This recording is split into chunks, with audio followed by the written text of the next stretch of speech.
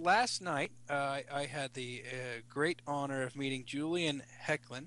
He's he is a liberty activist. He is a professional civil disobedient, person who carries out acts of civil disobedience. Um, Mr. Heicklen, yesterday was his 79th birthday. He's a retired chemistry professor from Penn State, and he lives in New Jersey now. On the 25th of February, he was indicted in federal court by federal prosecutors for handing out uh, fully informed jury association pamphlets on the steps of a federal courthouse in New York City. They accused him of jury tampering, even though he had been doing such for over a year and had handed out pamphlets to people in hundreds of juries.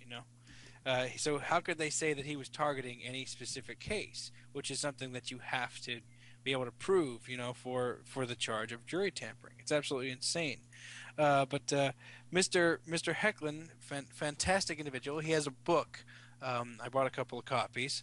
Um, the Non-Trials, as lived by Julian Heicklen, and it's his experience in the court system. And he's been arrested 31 times and jailed on 10 occasions.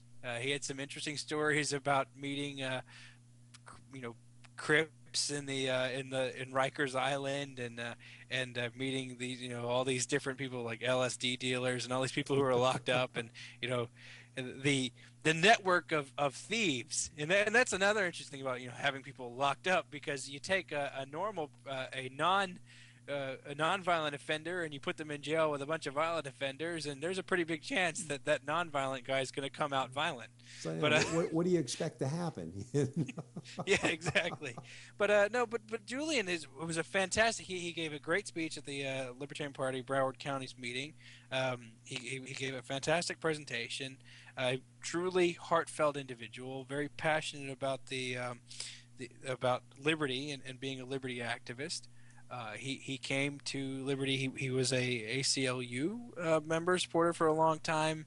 As he was on the faculty at Penn State, he actually worked to oversee that the police, that the campus security was not being abusive to students. And he said he was very pleased to say that in the decades that he did it, there was never a reported case of police brutality on the student body at Penn State, and he was very happy with that, and spoke very highly of the security agents and the police there in Center County in Pennsylvania. But he he came from that perspective, and he was a liberty activist, but he also, as a chemistry professor, uh, in his words, they had to secure and make sure that all the chemicals in the labs, these are the four big laboratory buildings on the main campus there, that they were secure in the 70s during the Vietnam War. Um, in the late 60s, when they had these uprisings, Mhm. all this violence that was going on back in the William Ayres days, because he said if something was to go wrong in one of those labs, the pieces of the lab would be falling down on Washington because the explosion would be so big. So he was involved from both sides, making sure that people weren't abused, but also that things were protected, and he saw that from both angles. But he gave a really great speech. He was a person who never thought about drug use, and never once thought about that drugs could possibly be a positive thing, or that they weren't anything but evil. I mean, he said all he knew about people who used narcotics was that they deserved to be locked up for the rest of their lives. And he told a story about how he came across the fact that over 10% of the budget of the state of Pennsylvania was going to be spent on keeping people locked up, Mhm. because of the increased arrests, because of Reagan's war on drugs.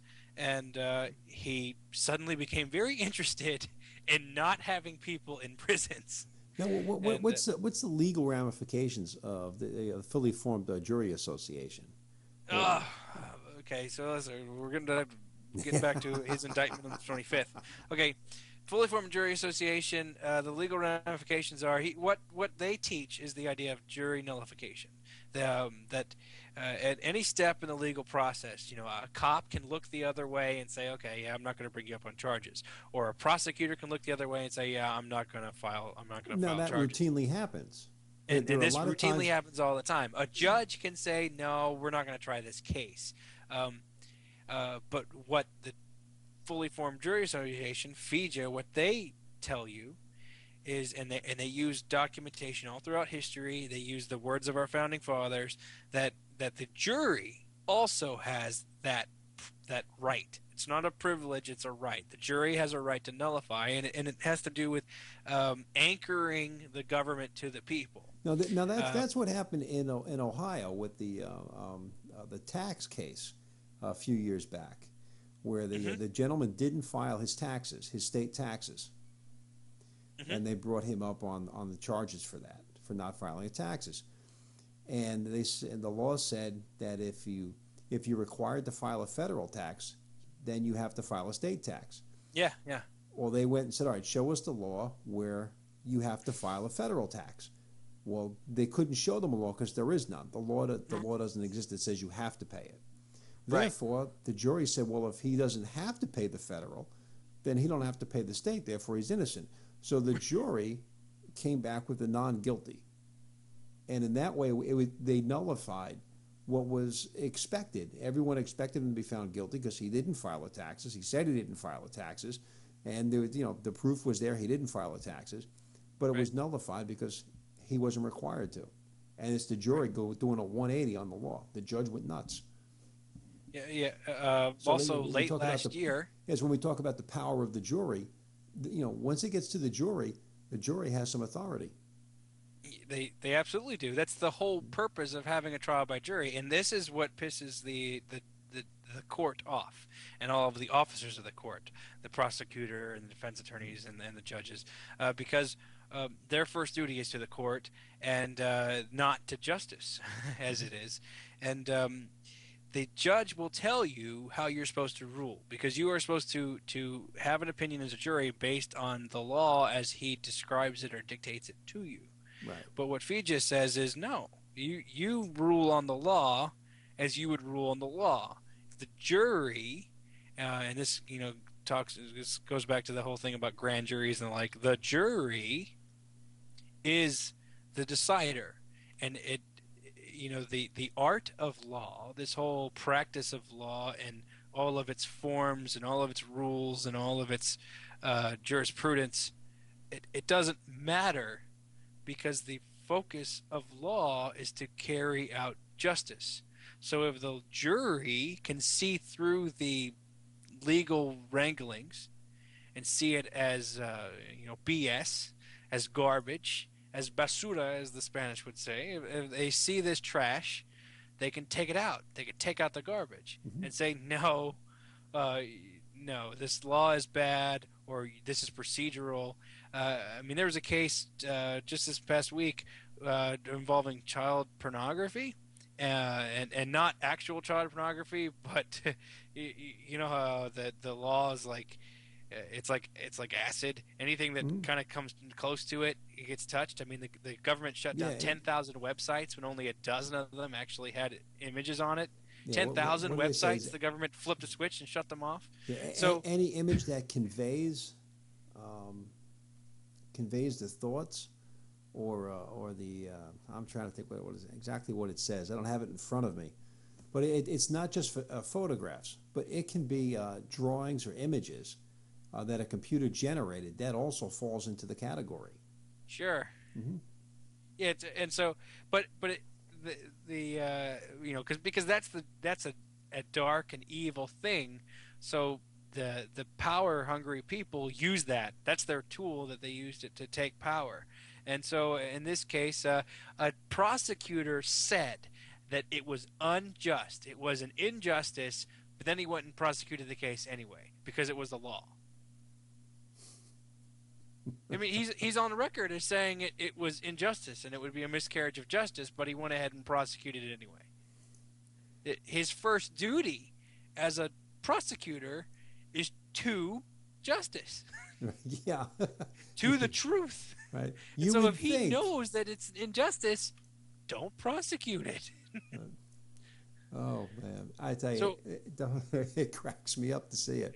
It really oh, does. it's disgusting. But there was a case late last year in Missoula, Montana, where a man was arrested with 1/16 of an ounce, so a couple of grams of marijuana, and they went through, I believe it was 30 potential jury members, and every single one of them said, "No, no, I'm not going to convict this person. I can't convict this person. I'm not going to sit through a trial and try to convict a person. I'm not going to waste my time or the state's time with this." And the judge, after going through 30 people, looked at the prosecutor and said, "I can't sit a jury. No case. Dismissed." Oh man. So I, because the law is supposed to carry out justice, and there's, when we talk about things like community standard, and when we talk obscenity, and obscenity is always tried on a community standard, right? That's what the Supreme Court ruling is, the idea that uh, I don't know obscenity, but I know it when I see it, So there's a community, some collective community standard out there as to what is dirty, which makes sense in a certain way, because what is offensive to us today as a culture and what would have been offensive to us as a culture 50 years ago is pretty drastically different. I mean, we're talking about today all kind of special things happen at colleges, and 50 years ago people got excited over penny rates. ah, the good old college days. The good old college days. So When so life yeah, was simpler. It was a simpler time. so these things are somewhat objective and are subjective, and law is supposed to be an objective thing and not a subjective thing. But yeah, there is a community. It talks, that speaks to the idea of a community standard, of the idea that the community knows what's right or the community knows what's wrong. If you're defending yourself and you shoot somebody dead, you're not guilty of murder. You're guilty of self-defense.